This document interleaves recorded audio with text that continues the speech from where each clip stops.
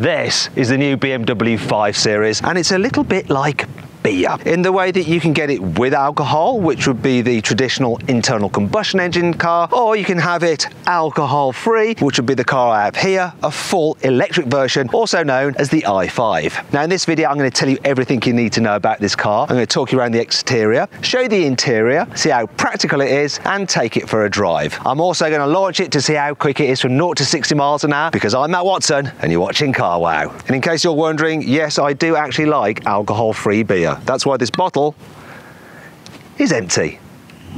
Buy, sell, CarWow. Let's start this video by talking about the design of the new i5 and 5 Series. So it's an all-new car with a new design, though you can still tell it's a 5 Series. One of the things I should point out is that this particular version of the i5 is the M Performance, so it has some sportier upgrades, like this rear diffuser. The standard car's rear bumper looks like this. Thankfully, BMW hasn't been tempted to create some fake exhausty looking trim bits on this particular car. BMW doesn't tend to fake things, unlike Mercedes. Sorry, got a bit of a cough. Anyhow, this one also has a carbon fiber boot spoiler there. I think that's part of an M Performance pack upgrade, a styling pack. So moving down the side, you have the classic BMW Hofmeister kink there with the number 5 just in the corner. Alloy wheel sizes start from 19s, rising to 21s, which is what this car has. And we've got some extended side skirts on this M Performance version. This is what the side skirts on the standard car look like. Sort of a bit cheaper and with a weird diamond pattern.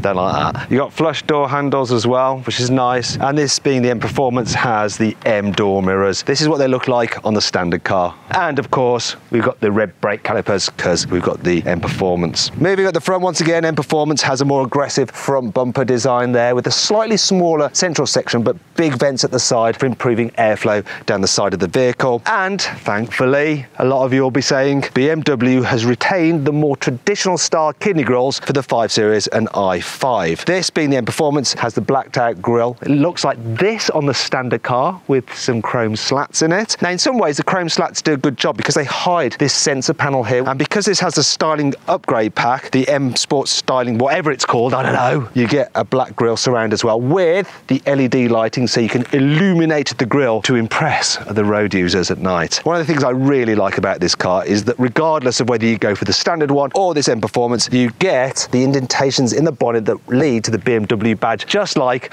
on an M3. I like that a lot. And you've got really sleek light designs with slightly different DRLs than the previous 5 Series, which do look nice when they're illuminated at night. So what do I think overall of the look of this car? Well, I think it's all right, but generally with BMWs, it takes me a little while to warm to their designs, then I end up really liking them. They like to take a risk, unlike some other manufacturers, and I do think it definitely looks better than a Mercedes EQE. Cameraman Lewis, what do you think of it? I love it. Yeah, he loves it. What do you think? Let me know in the comments below. Also, let me know what you think about the price. So, the 5 Series starts at £52,000. This starts from £74,000. Now, if you're thinking about changing your car and want to pay a fair price for your next car, and you want to get a fair price for the car you're trading in, you can do all of that through CarWow. Just click on the pop-out banner up there or follow the link in the description below. Alternatively, you can just Google "Help Me CarWow" and we will help you change your car the easy way. Here on the inside, the i5/5 Series is very nice. The design of the dash is cool, interesting, with different layers of materials, such as we've got wood trim here, some glass effect here and leather here. And yet it's quite minimalist and very relaxing in terms of the vibe it gives off. Plus material quality, as ever with BMWs, is really good. You've got soft materials and leather. It's even soft material down here as well. And this looks quite expensive. Glass panel here in the door, and the lock and unlock is touch sensitive. Just feels so premium. The seats are super comfy as well, and this car is fitted with the M Sport steering wheel, which has the dead ahead marker on it, and the tricolor stitching, and obviously you've got tricolor stitching here on the seat belt, and you've got aluminium pedals. Obviously upgrades for this M Performance version, but all cars do still have the same general layout and design. They've updated the screen to make it easier to use. For instance, now with the climate control, it's just less confusing than it was before, so it's easier to operate the fan, it's easier to to activate the heated seats and set your desired temperature, but it's still harder than just twiddling a knob. As for the rest of the infotainment system, once again, it's still a little bit confusing, but they have added some extra features. For instance, now you have YouTube and you can even watch the Bundesliga, and there's the usual Apple CarPlay and Android Auto, both of which are wireless. And the screen, it's really nice, high definition, responsive, hardly any lag, and you can control it with your finger or this rotary dial here, which, look, it's got crystal effect on it. It's lovely. In fact, it's all quite nicely laid out, and these upgrades here just help lift the cabin further. Digital driver's display is nice and clear, and you've got multiple views that you can just swipe through and change the layout, and it's all quite easy to use. Thankfully, there are no touch sensitive buttons on the steering wheel like with Mercedes cars. You actually have to press them to work them. In terms of practicality, there's decent storage under here with the 12-volt socket there if you're a little bit old-fashioned. You have two USB-Cs there, and there's wireless charging here for your mobile phone. The glove box is a reasonable size. It's not massive, but it's lined with felt so things don't rattle around. And the door bins are quite large, so here we go. Fit my flask in there. My BMW flask and Lewis's. They didn't quite spell your name right, mate. That'll fit in there does it? Yes, just about. I accidentally put the car in drive then when I was messing around with this switch, because I had it on so that I could show you the infotainment screen and the digital driver's display. And that's one of the problems with electric cars sometimes. If this had been a petrol car, I wouldn't have done that because I'd have felt it jolt into gear and so on and so forth. Anyway, we're all okay, aren't we, Lewis? Yeah, just about. Just about. Sorry about that, mate. Bit embarrassing. Let's move on to another feature that I quite like to distract everyone. We have a sunroof. Plus other luxury features, an electrically operated steering column. Yeah, you don't have to undo a lever on the 5 Series or the i5. It's all done with electrics. Anyway, let's jump into the back, and hopefully we won't be able to kill Lewis when I'm sat back there. Here in the back seats, there's plenty of room, lots of knee room, lots of headroom. However, unlike the previous generation 5 Series, you do feel like you're sat a little bit closer to the floor, because I think there's batteries underneath here in this i5, which means the footwells aren't so deep, so there's less under thigh support because your knees are slightly raised. Also, something I'm noticing is that this bit here on the seat seems to dig into your lower back a bit. Shame, because otherwise these seats are really comfy. You do have Isofix anchor points, which are really easy to get to. And some other features you have, yeah, an armrest. Shame the cup holders are exposed because you end up putting your wrist in them, but at least you do have through loading, so 3-way folding rear seats. If you need to carry 3 people in the back at once, there is a hump in the floor there, and that's because this car is also available as an internal combustion engine car, so you need that for the exhaust or for the prop shaft leading to the rear wheels. But the central seat, it's not the comfiest, but it's not terrible. In terms of storage back here, well, the door bins are a decent size, but bizarrely, there are no pockets on the seat backs. What's that all about?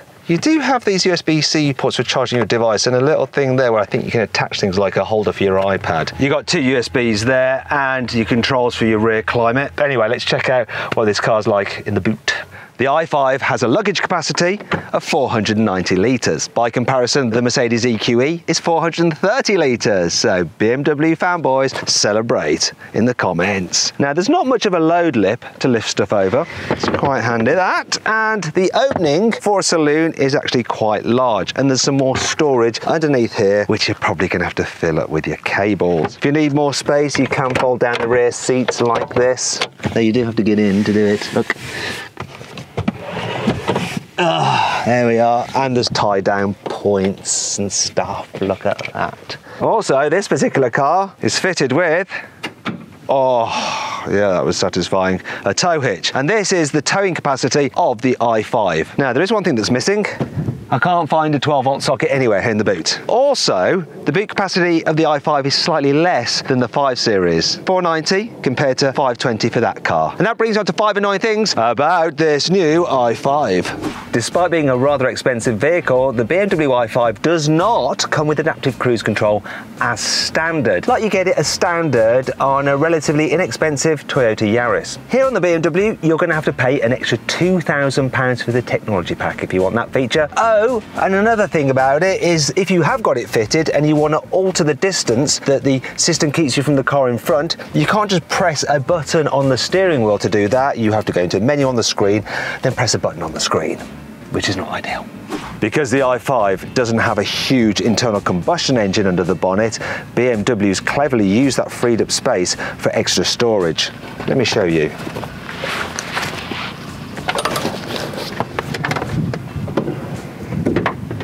Perfect. Matt, I don't think that's safe. There is a price to pay for going electric with the new 5 Series. While a 520i weighs in about 1.7 tonnes, the i40 tips the scales at 2.1 tonnes. If you want the M60, that weighs in at a hefty 2.3 tonnes. Come and have a look at this. This part of the dash protrudes and it's hard plastic, and depending on how you like to get into the car, you can bang your knee on it. I am speaking from experience because I've done it twice. Just follow my knee. This is what happens. Oh, and that hurts. When you've got the air conditioning on, you can hear this weird dripping sound. Sort of echoes through the air vent. I think it's water drips from the condenser, just dripping. It's weird. Thankfully, this car has plenty of cool features to help make up for all this. Here's 5. You can actually set the temperature of the footwell independently to the rest of the car, which is kind of cool or hot, depending on what setting you choose. Though actually now I can really hear that dripping sound. It's got worse with the higher fan speed. Oh well. The car's satellite navigation system will plan your route via charging locations, and it'll figure out which ones are the best to go for and how long you need to spend at each of them in order to make it to the next charging location and then onto your final destination. And it'll plan the overall route so that it minimises your overall time spent sat charging. Works in the same way that the Tesla system does. Also, if you are starting to run low on charge, you can go into a max range mode. This will reduce the car's speed to a maximum of 60 miles an hour and turn off the air conditioning and heated and cooled seats. You can play computer games using your phone as a controller through the car's screen. Look. And you can play with up to 3 other players, so 4 of you in total, having battles. There's a wide range of games that you can choose from, and it's all very easy to set up. You just scan a QR code to connect your phone to the car, and then away you go. You can play. I suppose you're going to do this while you're waiting for the car to charge. The car uses these aero alloy wheels to reduce drag. So there's these inserts which fill in the gaps of the spokes to help improve airflow. Thing is, BMW is considering making these switchable, so you'll be able to get different inserts for your car, switch them in and out to change the look of your wheel. The M60 comes with M Adaptive Sport suspension. Now that includes dampers which are switchable between comfort or sport for a stiffer setting. Also, it has active anti-roll bars, so these will keep the car nice and flat in the bends, but they decouple when you're going straight to help the car ride over bumps.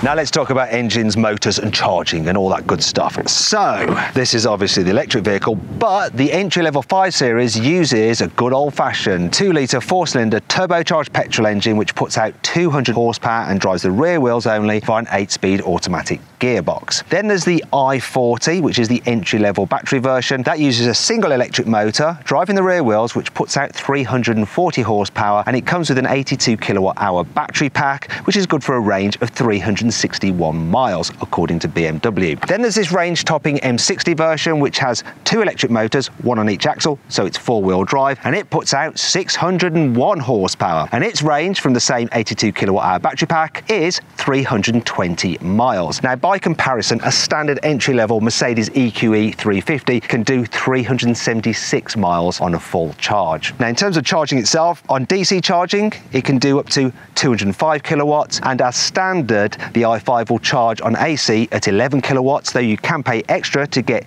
22 kilowatt charging on AC power, which is probably worth upgrading to. Now, there will be other versions of the 5 Series available, plug-in hybrids, which will have a maximum electric-only range of up to 60 miles on a full charge. But which version of the 5 Series or i5 would I pick? Well, if you want to find out, click on the pop-out banner up there or follow the link in the description below to go to the CarWow configurator. I'm going to start off testing the new i5 by driving it on the highway, and I've actually just switched into a different car. So this particular car is fitted with a very special adaptive cruise control which can let you go completely hands-free at the wheel. Now there's a reason why there's this man sat next to me. His name is Hans Martin. Say hello.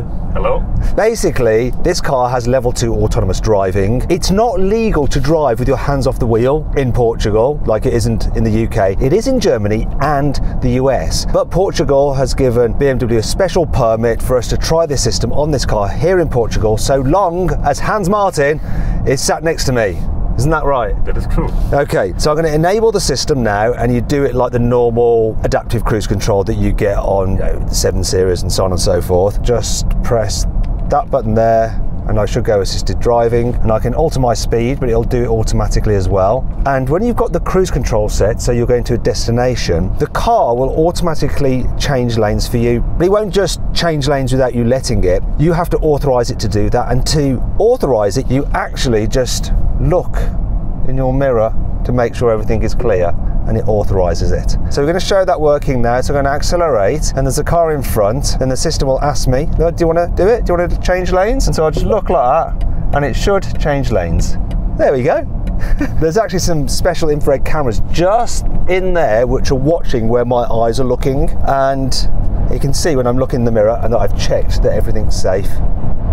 And now, off we go. And I can sit here like this. Now, in order to make this possible, this car needs to have some extra tech beyond the usual autonomous driving level 1 system. So you have to have a satellite navigation map that is super accurate. You know, sometimes you'll be like on the motorway, coming to a junction, it thinks you've left at the junction, you haven't. When you're going completely hands-free, you can't have that happening. But you've also got extra use of the surround view cameras to make sure that you're actually dead in your lane and where the GPS thinks you are. And then it can all work. I'm not allowed to go on my phone. I could in theory pick it up, but I shouldn't be distracted. And so I'll put that down. And now I can just sit back. And still like that, that's fine. But it comes in handy of just like looking in your mirror rather than reaching for the turn signal. Because normally when you're driving, right, your hand's on the steering wheel, yeah? You have a reference, right? So you have a reference of where to like operate the turn signal. But if your hands are in your lap, it's a bit more awkward to get to it. So this solution of just like looking in your mirrors is more efficient. How do I make it go back over there? Whenever there's enough space to the car in front of you. Okay, so if I back off on the old speed a bit, there we go, let's go a bit slower. Yeah. And then can I look over there? You first have to wait for the offer. There we go. You look. That was premature, it's a kind of problem I suffer from. Anyway, let's speed up again and just overtake. So here we go, it's asking me now, do I want to overtake? Yes, there we go. Oh, very good. Anyway, Hans Martin, I think I'm going to switch back into my own car because I've got to appraise this vehicle, see what it's like to drive, and it'd be a bit awkward if I said it was crap and you from BMW sat next to me. I'd rather say that in secret than upload it to the internet and then let you see when I'm safe back home in the United Kingdom. Okay. Let's do it. Now that Hans Martin is out of the car, I can tell you that yes, this car is very crap. Nah, don't worry, I'm only joking. So when you're cruising down the motorway, it's very quiet and relaxing. You get a little bit of wind noise just from this A-pillar, a little bit of tyre noise, but it's so faint. Just very chilled. And then if you need to overtake, you have the performance. Good, comfy, long distance cruiser.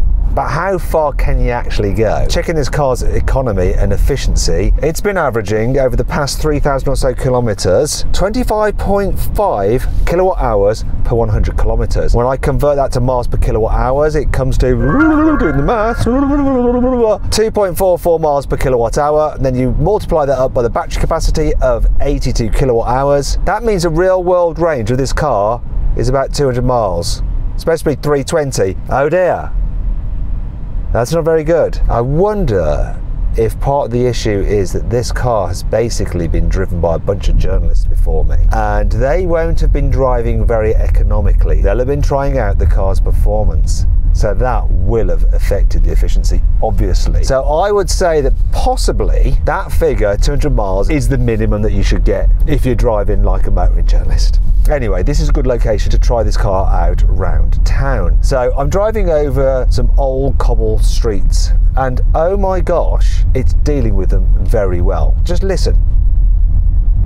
There is hardly any suspension noise. When you come to a little speed hump like that, you don't feel much at all. It really is very relaxing the way this car goes down the road. Despite the weight, it just handles itself extremely well. And it's very easy. Steering is light enough. You also have a throttle pedal that works with you. It's not too sensitive, but if you want to suddenly pick up, it absolutely will do. And then there's the brakes. Sometimes with electric cars, they can feel a bit grabby, but these are very progressive and easy to use. You can slow down at just the rate you want to. And of course, you can go into B mode, which means that when you're just pootling around town, you have extra regen braking effect, so you can actually come to a complete stop by lifting off the accelerator. Sorry, person behind, I know that's a bit annoying. I can quite clearly see him as well, because actually rearward visibility is pretty good on this car. So too is the view out the mirrors and the view forward, despite this big fat pillar here.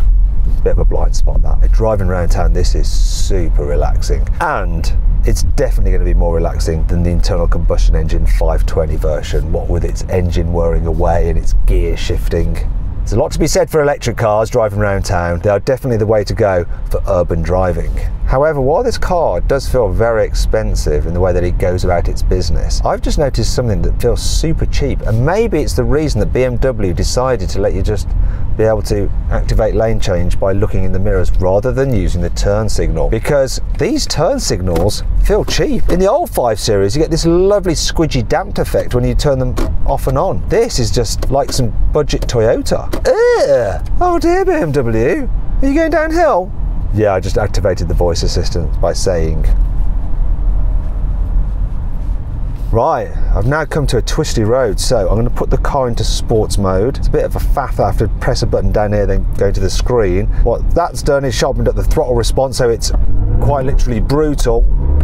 And much harder to control and make it smooth. It's also stiffened up the suspension to help keep the car flat in the bends. Let's see what it's like when you want to have some fun. So this anti-roll bar system definitely helps keep the car flat, but I don't know if you could hear my tyres then. There's no getting away from the fact that this car is heavy and it will start to push wide and overwhelm its tyres. I don't think there's the same element of fun in this car because of the weight as the old internal combustion engine V8 powered M550i, and I think this is going to be one of the problems that all manufacturers, not just BMW, are going to struggle with when they're producing these sportier versions of their cars. You see, in the past, not only did you improve the performance, you improved the sportiness of the drive, and here with the electric cars, yes, they do improve the performance, but because you got the added weight of the electrical system, it's harder to improve the way they handle. So while you get more speed, more power, more like, whoa, that's quick, you don't necessarily get any more fun when it comes to throwing the car down a twisty road. That said, overall, this BMW i5 does drive